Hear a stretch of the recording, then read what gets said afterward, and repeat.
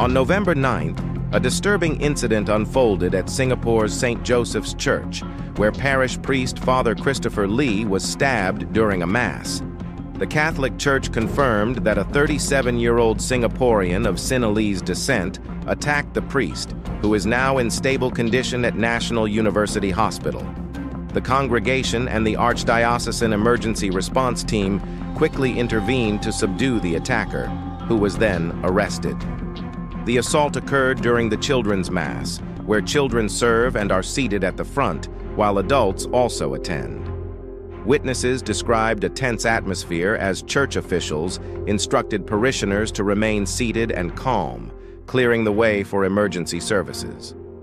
By the time authorities arrived, there were at least 8 police vehicles and around 20 officers present. Minister Edwin Tong condemned the attack on social media, expressing shock that violence had occurred at a place of worship. Home Affairs Minister K. Shanmugam also confirmed that the attacker, who had previously declared Christianity as his religion, would be fully investigated. A parishioner who attended the Mass recounted how he initially did not understand the severity of the situation until he noticed police presence and heard the word assailant used. He later heard from others seated closer to the front that Father Christopher had been stabbed near his mouth.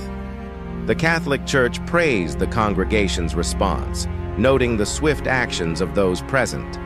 The incident has raised questions about safety in places of worship, with the police expected to investigate the motives and circumstances surrounding the attack. Wishing him a speedy recovery.